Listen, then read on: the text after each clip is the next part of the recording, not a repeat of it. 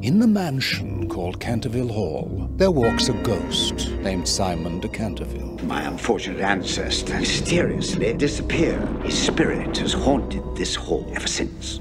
Whose next victims just walked in the door. Welcome to Canterville Hall, home for the next 4 months. They won't last the night. Here, he'll scare them. It was a ghost. There are no ghosts, and stop scaring your brothers.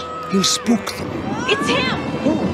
Like that. He'll shock them. Take down this! Until a young girl seeks him out. You have no right here. You have no right to ruin my life. All that moaning and rattling, my dad blames me for all that. And he's sending me home on account of you. I must rattle my chains. I have no choice. And finds a friend. Would wish to know how I became a ghost. Well, the book said that you were suspected of killing your wife. I drove her to such despair, and she killed herself. Every moment I miss her, I was doomed to walk the night.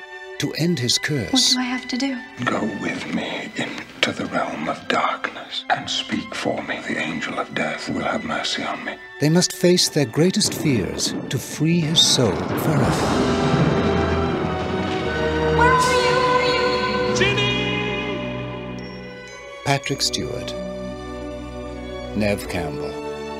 In a magical tale about friendship, forgiveness, and everlasting love.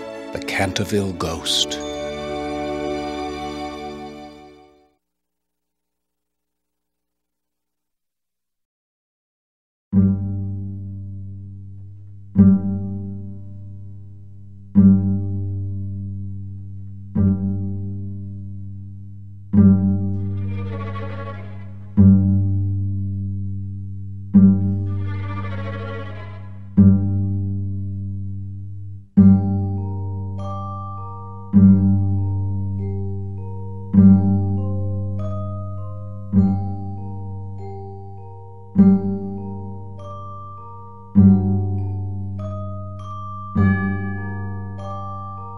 Thank